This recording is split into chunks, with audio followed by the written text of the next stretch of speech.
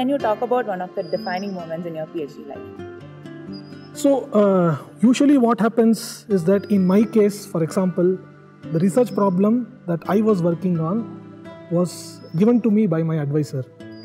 So, I never owned the research problem that I was given in the initial days of my PhD. But there came a point where I attended a workshop. I remember this was at ISI Kolkata. Somebody came and asked me what are you working on, and how can you tell this to me in a way that your advisor has not told me? Apparently my advisor had already spoken to that person before about my research problem, and this person who was talking to me expected me to tell him something new that my advisor has not told him. So this was a defining moment because it actually meant that I should take ownership of this problem. It's not my advisor's problem anymore, it is my research problem.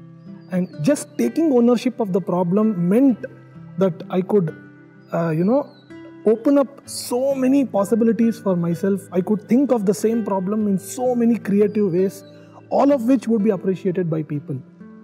So I started taking ownership of the problem that I was working on, and I took full interest in the problem. So that actually changed the game for me.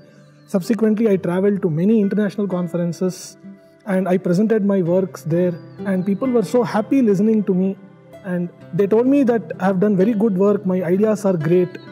So when people appreciate your work more, there is more ownership that you take about the problem, and there are more ways you think about extending the problem to many more future directions.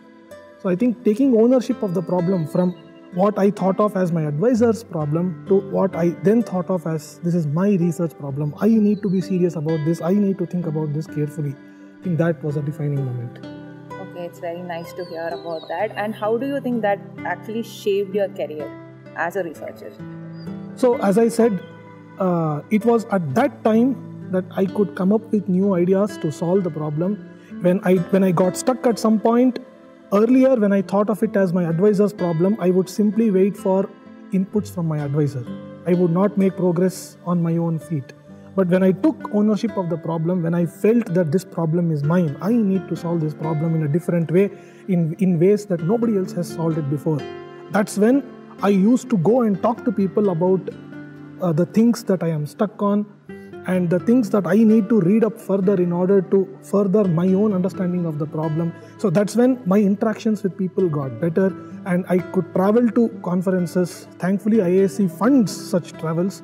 So I could travel to conferences, present my works, take the inputs of experts in this field, listen to what these experts have to say about my problem. So I took complete interest in the problem, and that changed the whole path for me.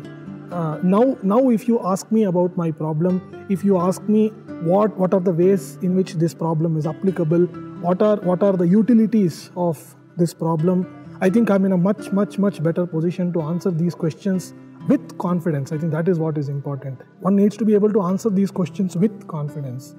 So I think it has truly built that confidence in me that I can actually take up anything that is difficult and with perseverance come up with a solution for it.